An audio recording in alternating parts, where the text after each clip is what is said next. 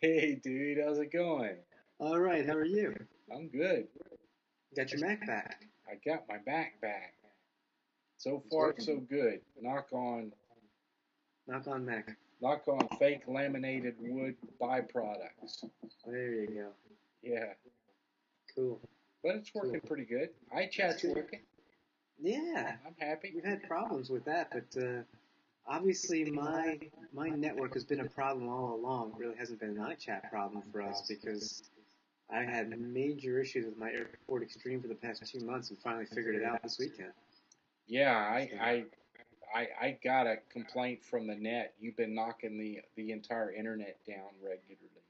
I did not cut any cables. It's not the Just cut cables. It okay. was your router. They've determined Yeah. that. Oops. My bad.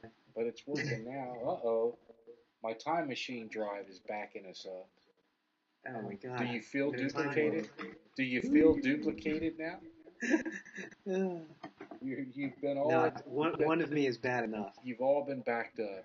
You're No, not safe. one of me is bad enough. Yeah. Yeah. So what's Hey, going on today? UPS. What's What's going that? on today up in Philly land? Well, UPS just stopped by here in the drizzly, rainy, crappy day. Ooh, is it a big box? Nah, just a small envelope, and that's usually not a good sign. Well, it depends. It might be like an IRS audit or something. It's You never always know. good to get good stuff, though. That's true. Well, I did get something interesting. I got the Easy Skin from the folks at Easy Gear. It's Cool. a it's for a it's a skin for an iPhone. There's a belt holster kind of clippy thing here, and interestingly enough, they include. I don't know if you can see it here. They include the front face of an invisible shield, which is like a $15 value. Oh wow, yeah, and because if I recall, you got the invisible shield on your iPhone, I do. right? You see it I right there. remember. Yeah, I see See it. it? It's invisible. It's invisible. Yeah. You can't see it. No, but I remember seeing it in Vegas, and I Yeah. could tell. Yeah, I like it. It protects the screen, but it's a little more grippy, rubbery feeling. Yeah, it's a little more friction. I noticed it wasn't as smooth as like my iPod, but it's Well, it protected. comes in handy. Sometimes I need to start a fire. I just rub real fast to make a spark. I just You know. rubbed two Girl Scouts together. I'm not going there. Oh man, this is bad. Anyway, so I'm gonna give this a look. See, I'll write it up, and I'll probably let Barb take a look because she's got her iPhone too. So, Oh, that's right. You're a two iPhone household.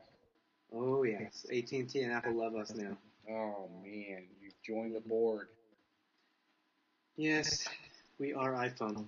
There you go. Oh Yeah. well, So iPhones are all right. did you see that new Opera browser 9.5 Opera Mobile, yeah. for mobile?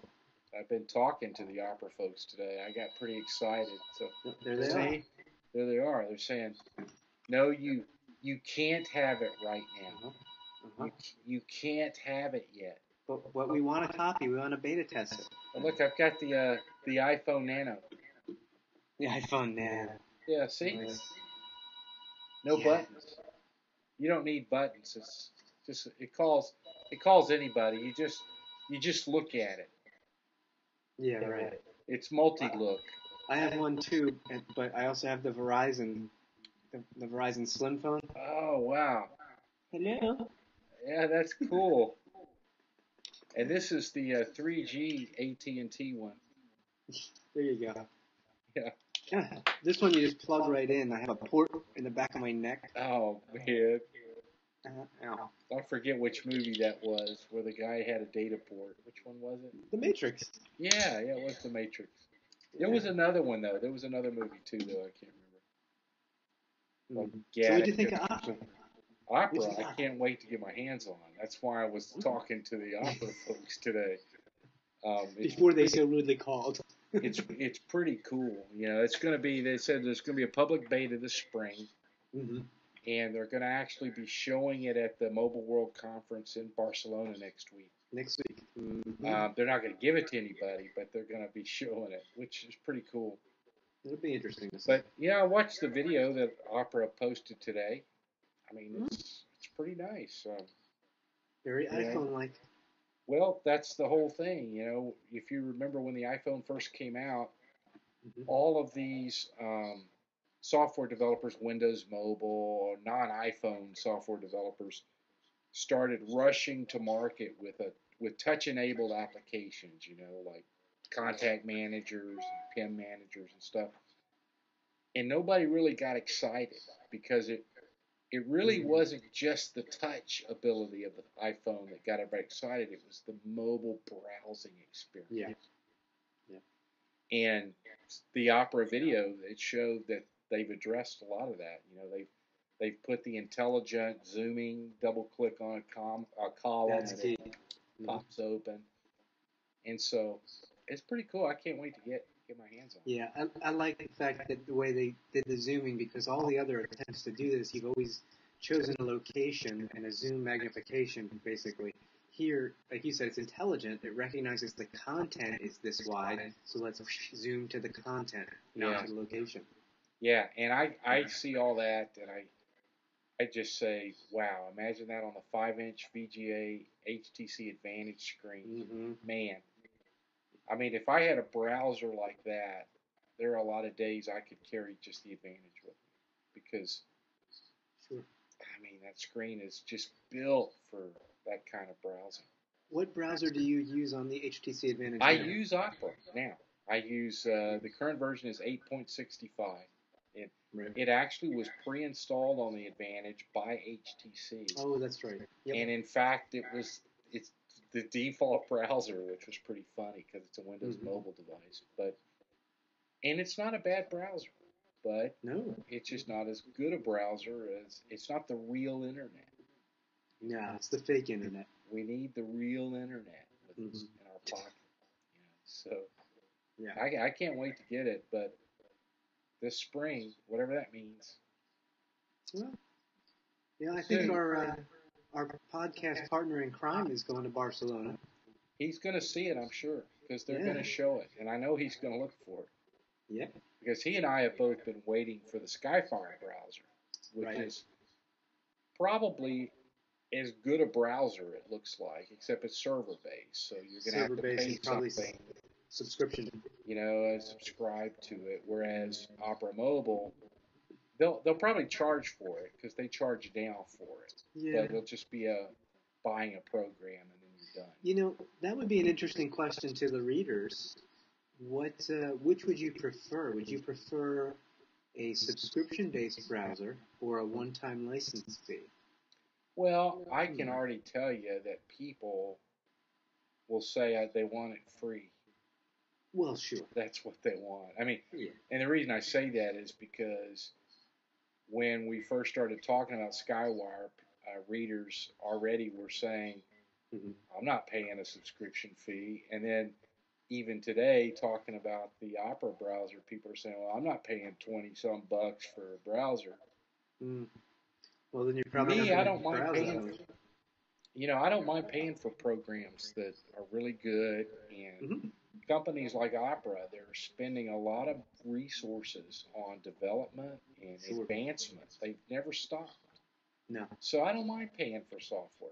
You know, it does what I want, and it's something I use. And let's face it, the browser's something that we all use every day. Yeah.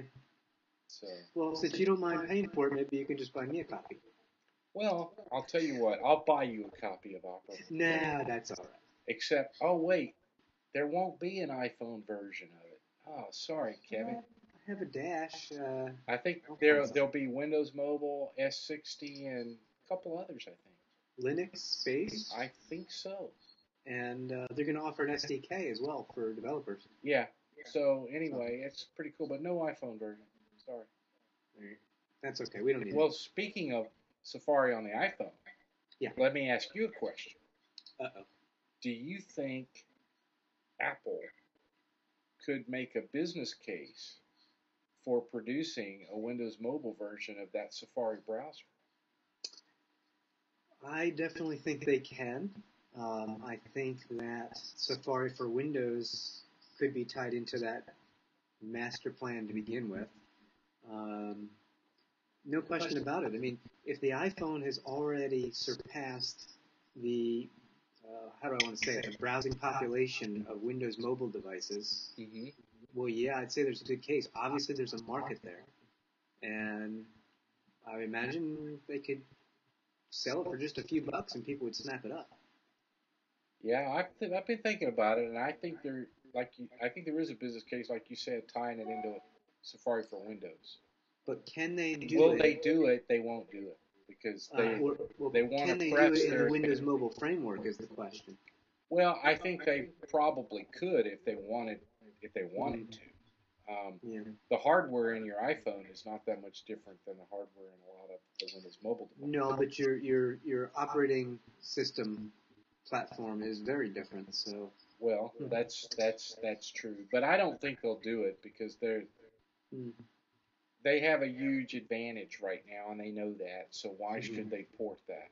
Basically, And you know what? It could take away from the glamour of their current product, the iPhone, so that yes, people might stay with Windows Mobile longer. So there's yeah. not a lot of incentive.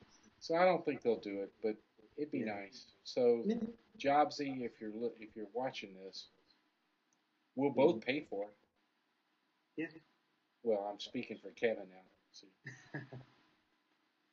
I'm sure I could dig up enough change out of the sofa to pay for it. So, no, it'd be about $400 well, no, then forget it.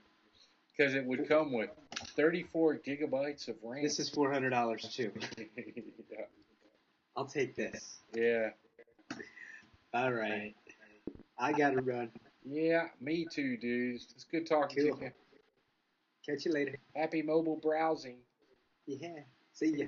See ya.